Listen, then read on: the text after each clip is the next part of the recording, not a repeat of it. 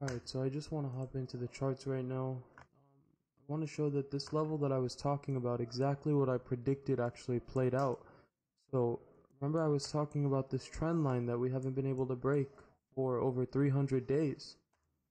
Well, it looks like Bitcoin has started its ascent into this trend line zone, and it is currently breaking above the trend line actually, but it's having a hard time breaking above. And people are saying that it's possible that the altcoins may have altcoin season and they could pump before Bitcoin, as we saw in the 2020-21 cycles over here. Remember, Ethereum actually started to pump before Bitcoin, and then we got the Bitcoin double top.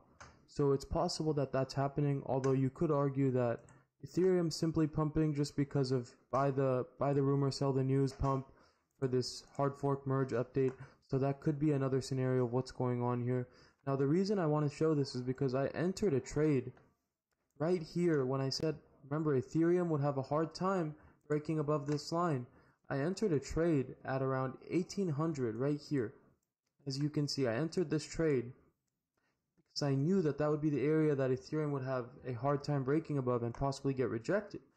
And so I'm looking to take profits on this trade possibly at around $1,400, $1,500 when Ethereum gets a bounce off this support box.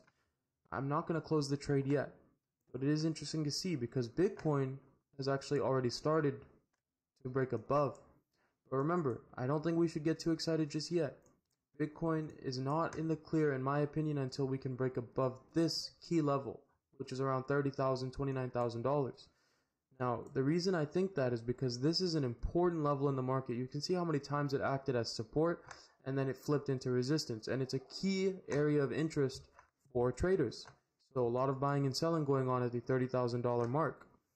So I wouldn't get excited just yet. I mean, we see people flipping bullish so quickly in this market. It's insane to see. I mean, look at this chart on the macro. We have a long way to go. This is just the daily, or the weekly, but I mean, we still have a long ways to go, definitely, before we can start to think that Bitcoin is going to head to new all-time highs. I mean, this is nothing right here. This could just be another simple bear market rally, and then we collapse down further to around $12,000. You know what's interesting is, if we take a look at the fear and greed index, this is a good way to gauge market sentiment, see how people are feeling.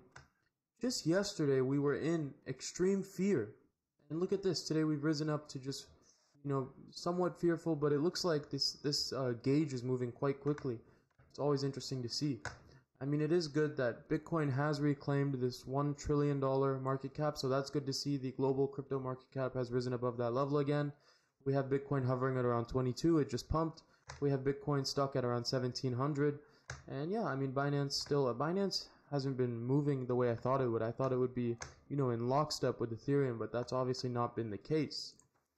So, what are the most likely scenarios to happen next?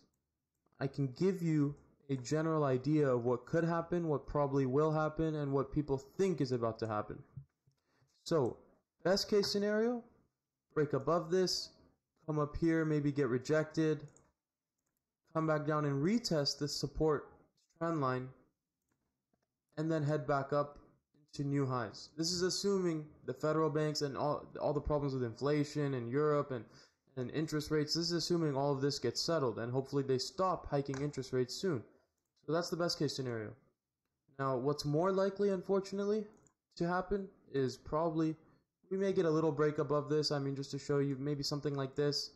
But then ultimately, we come back down here, we bounce again, get rejected, then we're heading back down to around $12,000 to $10,000 levels. So that's it for now. Just wanted to give a quick update of what's going on. Still keeping my eye on Ethereum because I am in this trade that I entered around 1800, 1790. So I'm looking to see a retracement, a little correction here for Ethereum. But that's all for now.